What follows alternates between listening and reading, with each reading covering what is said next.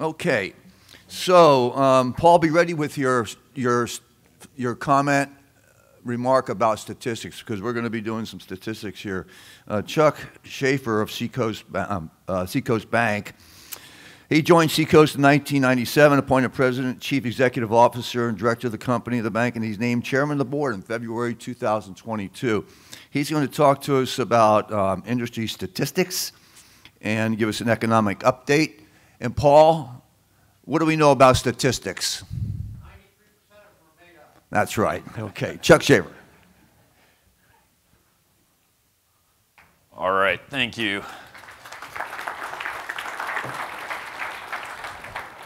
We'll see if I can make up some more here. So as said, I'm Chuck Schaffer, Chairman and CEO of Seacoast Bank. And let's see, do we got slides by chance? There we go. Let's see, let's keep moving forward. Let me see if I can move us here. So I'm going to talk a little bit about the economy, and there's certainly a lot going on. And I'll start off with a bit of a conversation about Seacoast, and then jump into the national economy, and then talk probably a little more specifically about Florida. But I grew up in Florida. I was born in Melbourne, Florida. I've lived here my whole life, and I've worked for Seacoast for 25 years, and so been in the banking industry for quite some time now, and lived through sort of multiple economic cycles, and most recently COVID. So I've seen a lot. We're one of the largest banks in the state of Florida that's focused just on the state of Florida. We're publicly traded under the ticker SBCF. We have a couple of pending transactions in South Florida that we're closing, but ultimately we're about $15 billion. So maybe the 100th largest bank in the U.S. and primarily regional and focused on our great state. Talk a little bit, it's a little bit of history, but I won't go into that because we have limited time. But also we have our marine lending team here, Lang Ryder and his team. They do an amazing job. We've been involved in both trailer boat all the way up to yacht lending for many years. Lang's been in the business his whole career. And we do loans from $50,000 up to $15 million. One of the larger South Florida marine lenders, and the team does an incredible job, incredibly well-versed in collateral and helping borrowers navigate the purchase process. So with that, let me get a little bit into the economic outlook. So I'm sure you guys are all seeing this in the grocery store and at the pump for a while, although that's come down. And then we've seen rents go up materially. But inflation has really taken hold in the U.S. You know, we originally coming out of COVID, the thought was that inflation would be temporary, and what really turned out to be the case is it really wasn't temporary. And even though we've seen supply chain challenges come through and get better, inflation still has stuck. And so, you know, I'll talk a little bit about why this happened and what the Fed's trying to do about it and what it could do to the economy. But, you know, the Fed, in order to slow inflation, the Fed has to raise the short end of the curve. So the overnight rate is basically the rate that the Federal Reserve, which is kind of the bank of all banks in the U.S., borrows money from regional banks, has raised rates roughly to the overnight rate. If we invest funds with the Fed, we'll get between 3.80 and 4% today. So and then basically if you look at Fed funds futures, which again, looking out in the futures market, it would say the short end of the curve will peak out around right around 5%. And so the expectation right now on the forward curve is the Fed to do another 50 basis points, maybe 50 more beyond that in the first quarter, and then stop and hold. Now, we've seen the jobs data. Jobs data came out yesterday, and what's interesting is this is a very unique period where historically, if you go back to the 08, 09 recession, that was largely driven by oversupply in the market. So too much building, too much supply in Florida. You know, we dramatically were impacted by that oversupply, and so we had a lot of construction leading up to that, a lot of inventory coming on the market. Real estate values got very inflated. It was driven by spec leverage, a lot of people speculating in that market, and then you had this crashing valuation that impacted all banks and really sent the U.S. into what was almost a Great Depression. So where we are today is a little bit different cycle. The Fed, instead of trying to kill the oversupply, which is what they did back in 08, 09. Now they're trying to slow demand. And so it's a very different cycle. And so you'll see that as we move through this. But importantly, and this is very small, but if you look at that red line over to the right, you see it kind of dive right at the end. What that red line is the 2-10 spread. So the U.S. government borrows on the Treasury curve, and they can borrow on different points of the curve. But the 2-year part of the curve now is 80 basis points, or a little less than 1% higher than the long end of the curve. That is almost 100% predictive of a recession. The steeper that gets with the 2-year moving up and the 10-year falling, the more likelihood of a recession's coming. And so when you look at this, it's pretty apparent we will have a recession in the coming year. I think no matter who you talk to, no matter where you're at, small banks, big banks, economists, everybody believes there will be a recession here probably on the back half of the coming year. Now the question is, how deep and wide is that recession going to be?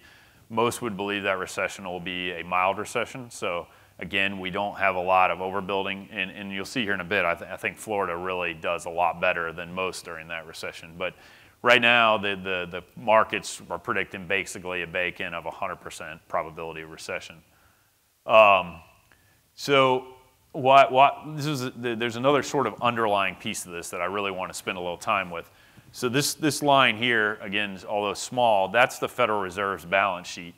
So you see over to the left, you see sort of that straight line all the way up until kind of the last financial crisis in 08, and then you see it start to spike up and build. If you ever sort of listen to it, and during that period of time, you would hear this sort of component of quantitative easing. Sort of up until the last financial crisis, the Fed would primarily control the outcome of the economy by raising and lowering rates. Well, we added in the new tool in the last downturn, which was quantitative easing, which that meant they would go out and buy bonds off the market. The Treasury would print money. That printed money would flow into banks and allowed the Fed basically to be the investor into the U.S. economy. And that's essentially how the Fed recovered after the great financial crisis. Because banks weren't lending at all. You know, you go back to 9, 10, 11, they didn't have the capital, they didn't have the ability. The Fed became the lender during that period of time. They did that by buying mortgage-backed securities off the market. But you see that Fed balance sheet, it was about $1 trillion kind of going into the last financial crisis. It got as high as $4 trillion, and then it doubled again in COVID. And so this is really a material component of what we're seeing today. So that we talked about inflation spiking up, right? Well, that increase in the Fed balance sheet is basically correlated 100% to why we had inflation. So what we did was when the pandemic hit, the government printed money, put that money in circulation, all bank balance sheets increased dramatically. The Fed basically increased their balance sheet, and because basically all that money ended up flowing back to the Fed. And now you can see the Fed starting to peel off up in the upper right. So this is a really unique period where the Fed will be challenged to, one, slow inflation by rising rates, but also control their balance sheet. That is a double impact to the economy. And so what's interesting about it is normally when we'd go through this cycle, you'd start to see unemployment go up. What the challenge is for the Fed right now is a lot of labor force left the market during COVID. So as all this money got printed and pushed into the marketplace, and I don't have any charts on this, but if you looked at people over 55, many of them left the workforce because now they had this wealth effect that, you know, I could retire and I no longer need to work. So that a lot of them left and never came back. At the same time, the U.S. government slowed immigration dramatically.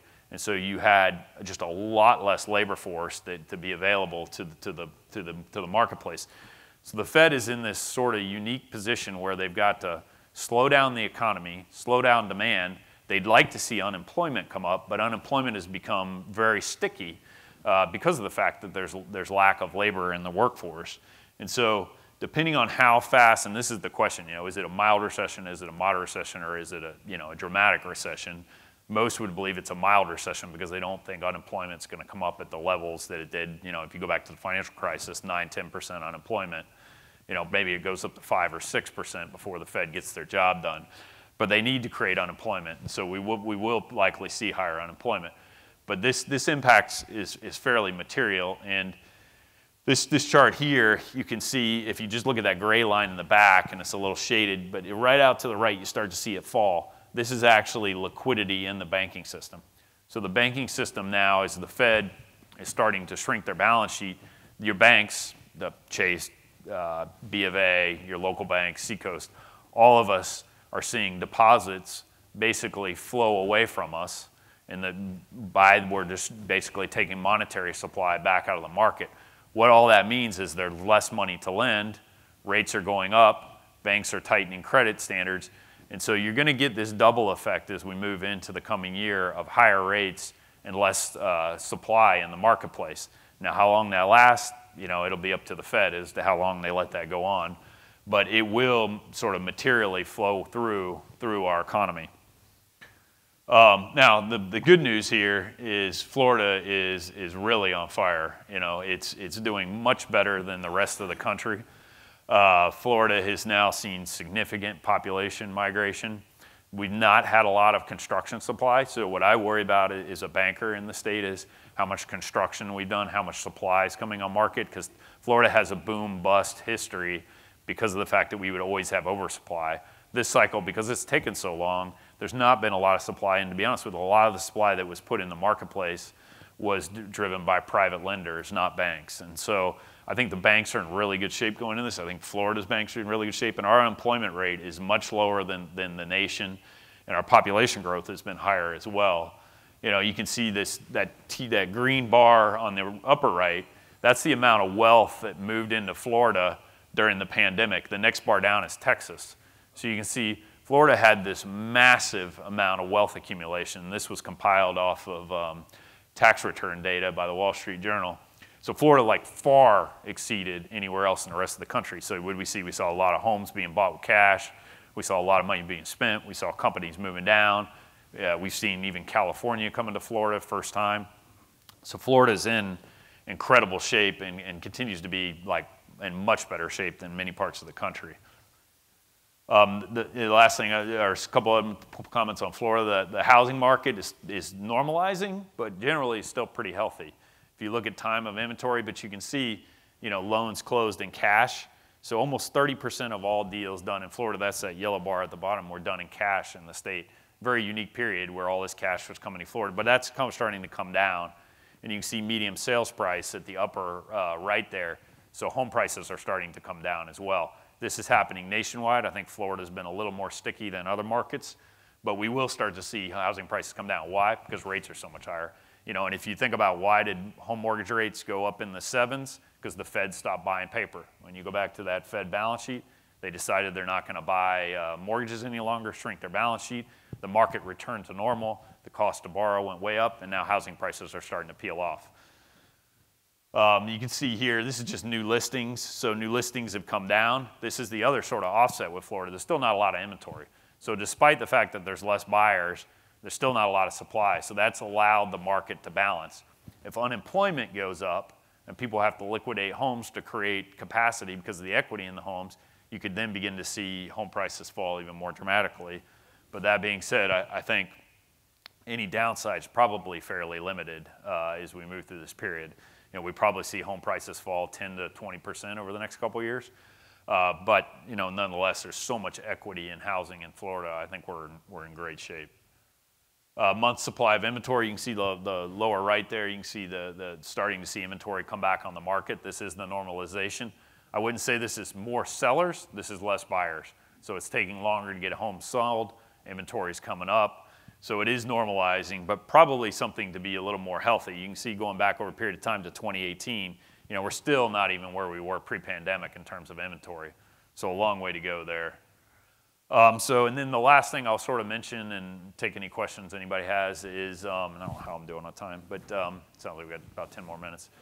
The commercial real estate market remains very healthy as well. So if you look at commercial real estate around the state of Florida, there again hasn't been a lot of supply. There's been some, there's pockets of it. If you look at Orlando, down into Miami, there's been areas where there's certainly been new construction, but many parts of the state there's limited availability to bring new construction online. And so it's healthy. However, as the long end of the curve has come up, although it's starting to go back down now, that basically the higher longer term rates get, the more impact it has on commercial real estate. And so cap rates are starting to come up a little bit, which devalues commercial real estate. That being said, again, I think Florida's in really healthy shape. I think we'll navigate what'll come better than most of the country. And we're in really, really great position. But again, you know, if you're thinking about what's coming, what the big question mark that nobody can really answer, everybody believes is sort of mild recession. But the idea of moving from quantitative easing to quantitative tightening is a very big deal. And if you think about all that, you know, even during COVID, how fast the stock market went up and equity markets went up, it was all the Fed. When you could borrow money at zero, everything worked. You know, you can't borrow money at zero anymore. You borrow money, depending on where you are on the curve, between, let's call it 4 and 8% generally for a stronger borrower. But, you know, the cost of money has gone up fairly dramatically. Deals work less. The Fed is getting what it wants, would be the point, is they are slowing the economy. They will create some unemployment, and they will get a recession, which is essentially the Fed's going to be okay with that. They're trying to make it, quote unquote, a soft landing. The challenge will be how fast does liquidity flow out of the market. Another example is Blackstone REIT over the weekend, a Wall Street Journal article. Asian borrowers were pulling money out of that Blackstone REIT. Well, it's the first time we've seen sort of that since for a number of years, and the reason that's occurring is, again, it's all liquidity driven. The liquidity issue, which gets talked about, it doesn't get as much airtime as other things. There's just a liquidity coming out of the worldwide, harder to borrow money, harder for things to work, and that's essentially what the Fed's doing. We'll see how fast and how hard they move. I think they're trying to engineer a soft landing. I think Florida comes through this in pretty good shape, but we probably do see some sort of recession in the coming year. So with that, I'll close and see if there's any questions I can take. So obviously not 93% of all statistics are made up. Sometimes 100% of the statistics are correct. What questions do we have from the audience? So, hang on one second, I'll get over to you.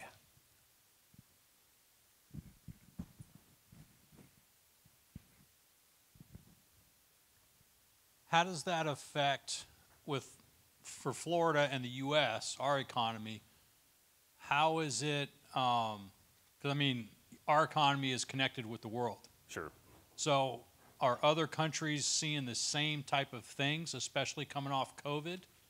Or are they doing better or worse than us? How's it going to impact us against them?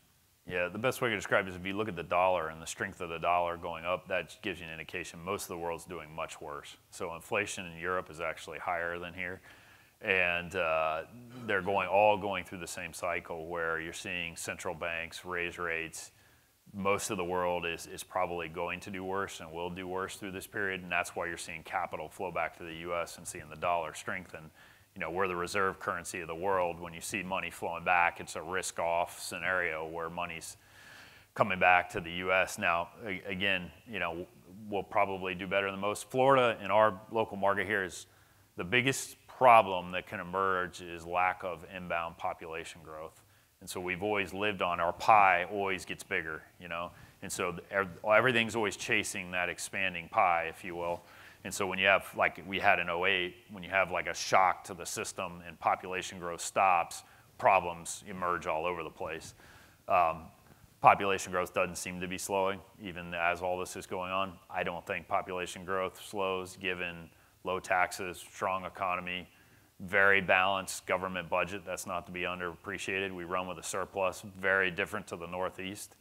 And so, and the other issues driving people down here is crime. I mean, there's a lot of people moving even into South Florida to avoid crime in some of the larger northeastern and midwestern cities. And so I think it continues. I think population growth, that would be the biggest thing. If you wanted to look for where the problems would all of a sudden prop up for us, is if population growth slowed. Well, we'll continue to have good weather. That drives people here.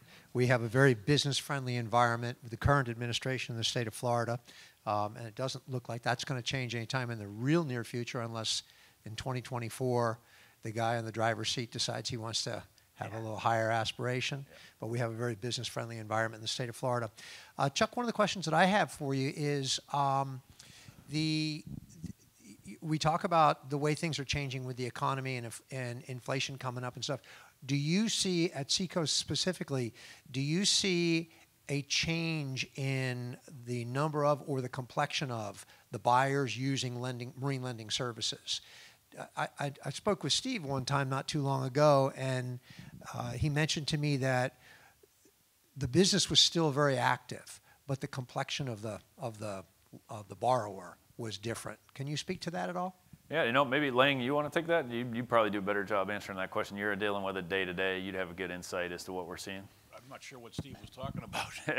Just what's the complexion of the borrower today, and how has volume changed for us, and has it changed in the last few periods of time?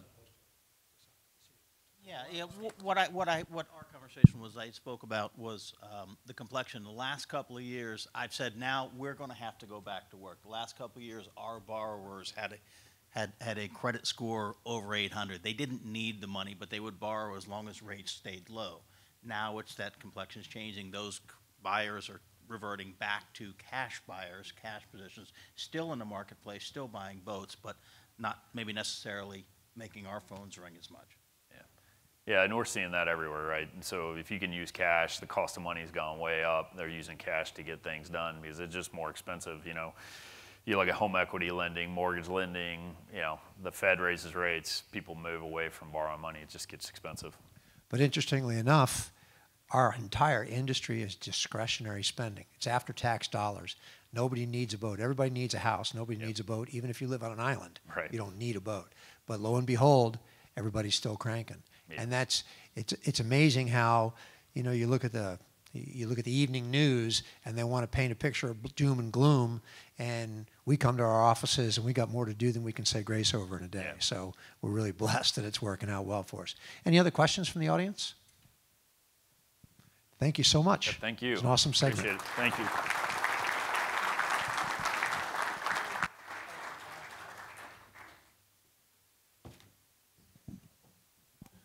Well, I'm impressed with the information that's flowing today. That was fantastic. Thanks, Chuck. Aren't we lucky to be working in the yachting and boating and ancillary support service business? We are so lucky. Our clients, we are so resilient and so resistant. The charter market is booming right now. And as we say, as you hear me say every time we have a seminar, 78% of those people who buy or build a yacht have chartered at least once. But your company, if they're not involved in chartering in one way or another, you should get out there and do that. All right, you're lucky. I'm going to send you on a break. You're right on time. Don't forget your pink sheets. Also, you can QR scan, put your comments in there, and be back in 15 minutes.